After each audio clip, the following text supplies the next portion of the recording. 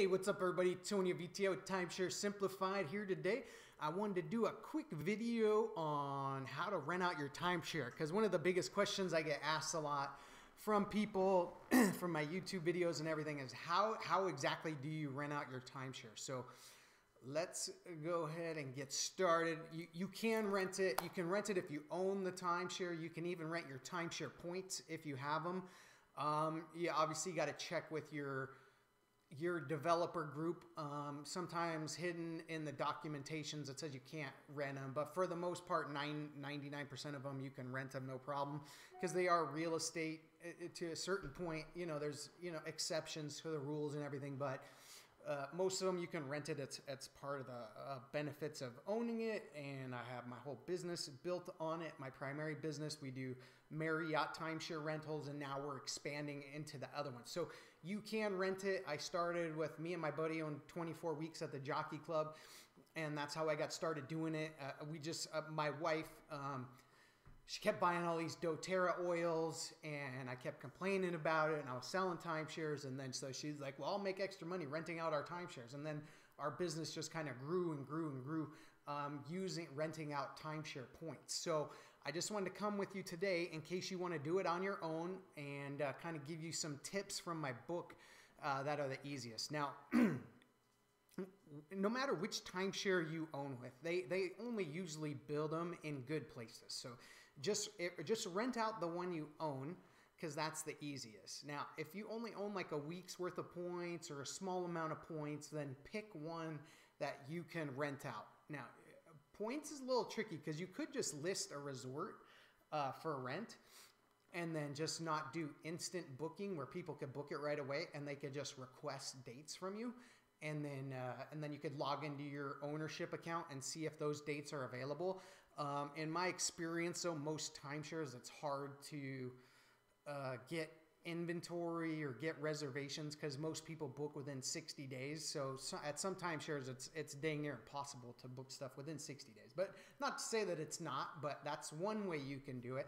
If you want to get the maximum value out of it and get the most for your rentals, then you want to try to book a major holiday as far in advance as possible so you can make sure and get it. Like most timeshares, the weekends and the holidays are usually booked out pretty far. So sometimes you want to book it as far as a year out, especially if you want to get the most money, because you want to book like New Year's or you want to book Christmas. And that doesn't guarantee that you're going to get a rental either, but it increases your chances exponentially. So so your first thing you want to do is Google the name of your resort. Okay, so like Google, go to, so I'm gonna just as an example do the Marriott Newport Beach, California, peak busiest times of the year. Okay, so just whatever your resort area is. Say you own one at a ski resort. Well, obviously that's pretty easy. Best time to visit Newport Beach, and they'll have all kinds of stuff on here. So best times is March 12th through November 25th. So that gives you your busy season right there. All right. So if you want to make the most money, busiest. So you want to go when it's the busiest. So look, if you look in this chart right here, look between June and September. June and the middle of August rather. So when the kids are out of school, that's the busiest time. So you want to list your timeshare for rent during these times of the year. Okay, so first thing is you got that. So, okay, so now you know, okay, I want to book that. All right, so then you go over to Marriott and you go Sunday, April 12th through the 19th, and you kind of get the prices from that. But say you pick the summer, all right, go into the summer dates. How do I go into the summer dates so you can see? Let me see if I can edit. Okay, edit these dates. So say you're like, okay, I'm not gonna book that. I'm gonna book a summer week. So book the 14th through the 21st, and then sorry if you hear the kids in the background. The only way I'll be able to make these videos is you got to put up with that. All right, so look at, so Marriott Newport, so it's sold out during that, which is good. Dates flexible. So you kind of just get an idea of what they're charging for these, you know, different times of the year. So you can check on there. Okay, so look, during the first week of June, they're charging $3,400, it's $3,600, $3,900. So if you can book a week at that resort, look at how much it's going for online, and it's completely sold out on Marriott, and it's probably the exact same with your developer, whoever you own with. So now that gives you the retail price. Now you got to determine your maintenance costs. So your maintenance costs, say on Newport Beach, I kind of know it offhand, is about $1,700 or $1,800. So you want to charge somewhere between $1,800 and $3,600. That's kind of your sweet spot. So you might want to charge, say, $2,600, all right? So that way you're making money and you're paying your maintenance fees, okay? Now, the second part is you need to list it somewhere for rent. So Red Week's probably one of the biggest and best ways to list it for rent. Oh, what was that? Sorry. Chair got stuck. Okay, so you go to Red Week, type in the name of your, so go to Find Timeshare, go to Timeshare Rentals, type in the area, and then it'll bring up your resort. And then if you click on it, it'll bring up your competition. So you can see, and then you just click on this, View All Timeshare Rentals. All right. And then it'll list all the weeks. So then you scroll down. Okay, so 19 December. So you keep going. All right, so let's see, June. So it's loading. Okay, so see, you can see a lot of people obviously do this as well. So you know there's a market for it. So look at these people. Here's your competition in here if you had booked June. So some people are charging anywhere from $1,900 to $3,500 a night, okay? So, I mean, you could get it rented because it's sold out, and a lot of people want to stay there. Obviously, it's a very popular, and because you're on Red Week, when people Google that area, Red Week's going to pop up. So they will see your ads. So, and then you can go up here and see what others are renting for. Look, this one rented for $2,000. If it's grayed out, it shows you that they're rented. 2,000, 1,400. Now the only bad thing about Red Week is you're typically only other timeshare owners know about it, so they're looking for a week. Here's one for New Year's. Look, this one for 2,500. So if you notice, all the major holidays are rented. So if you do a major holiday, look, Christmas week, Christmas, New Year's, Christmas, New Year's, Christmas, New Year's, Christmas, New Year's. So if you book a major holiday, 9 times out of 10 you're going to get it rented. So you can put it on Red Week.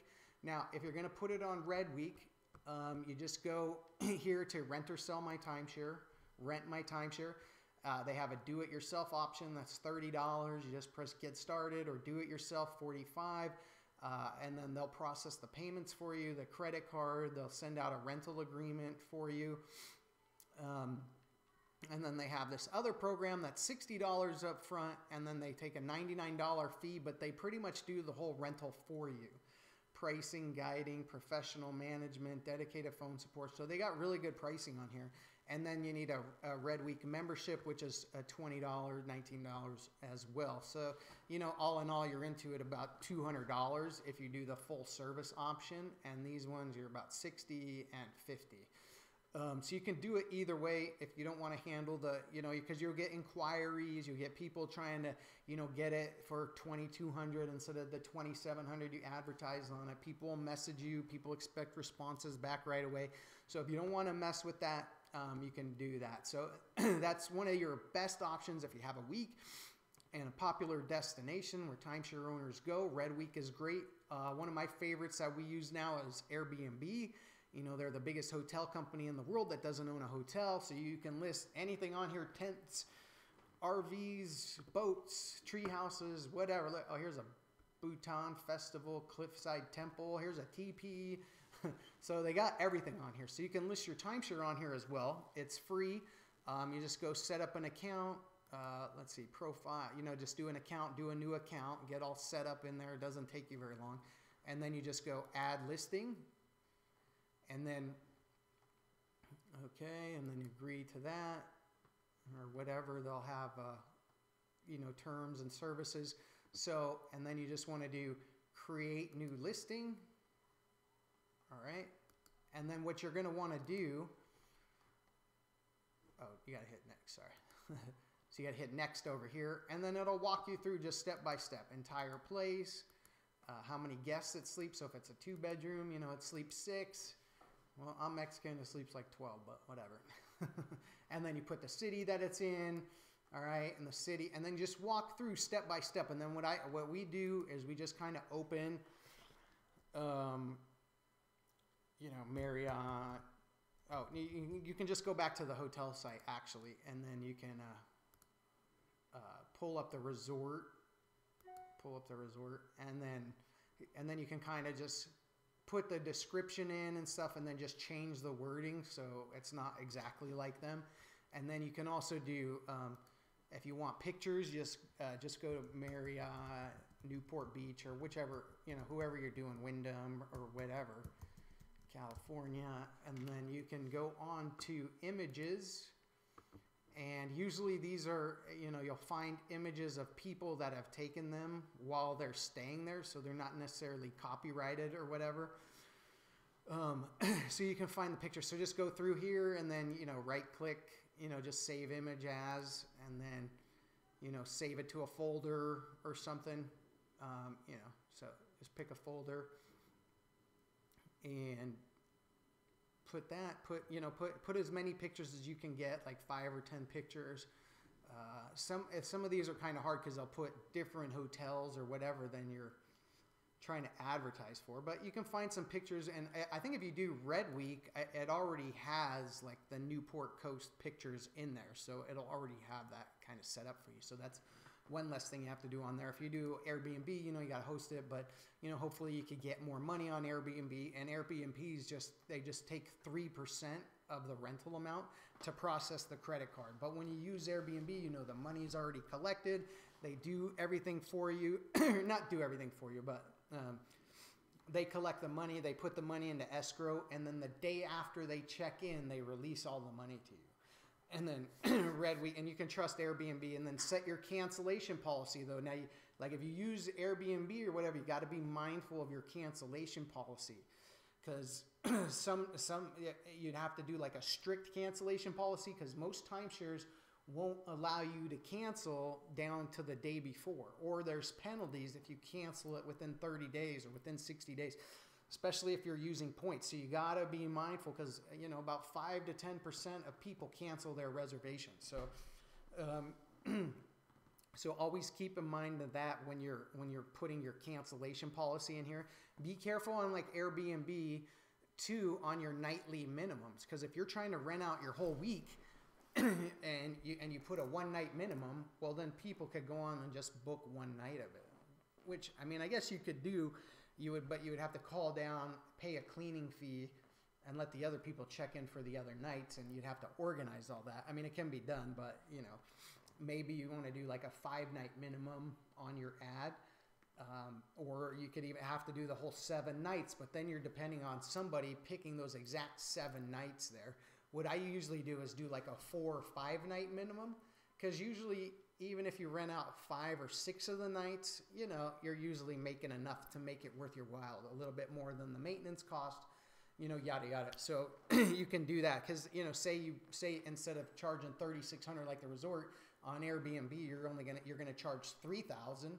Well, if you only rented 5 or 6 of the nights, say maybe you only net $2,600 to $2,900, you're still almost $1,000 over your maintenance, and then it's done, and you don't have to worry about it. Because the only bad thing about a week booked ahead is you're trying to find somebody who wants that exact week at that exact time, you know, which is it is a little hard, even though there's tons of people that go there. So be mindful of that. Be mindful of your cancellation policy. And then same thing on Red Week. Be mindful of your cancellation policy. I think that's it. So so if you use these sites, usually the payment's already processed. You have the reviews. They'll handle the review parts for you. And then but if you use like Airbnb, once you set up that ad, it's good every year. So every year you just turn it on or turn it off. You can unlist it and then just turn it back on and do the same thing the next year. And then it's always running. And then say you own a week and points, you could even just keep your ad up and then leave your calendar open, and then people could request, you know, stays from you, and you can log into your Marriott account or whatever and see if you have dates available, or your Wyndham account or your Shell account or whatever timeshare company you're with. I'm just kind of a Marriott snob. I like Marriott's the best out of all of them. The program's just way, way better. But I think that's pretty much it. So we covered the pricing, covered the cancellation policy, covered what to put in your ads, just kind of not copy what the resorts do, but more or less copy and edit and just change it to your wording so it's not exactly the same. And then obviously the amenities, there's only so much, an amenities, so you can click on that, find it, and then and then Google the name of the resort, find the best times of the year to go there. Maybe not you would want to go there. I like to travel off season. I don't like crowds, but if you find the one that's in the highest demand, because obviously that's when you're going to get your most money. All right. Let me know if you have any questions in the comments. If you have anything else, and then my company can do this for you if you don't want to do it. So just go to our website, timesharesimplified.com, and let us know. All right. Thanks. God bless.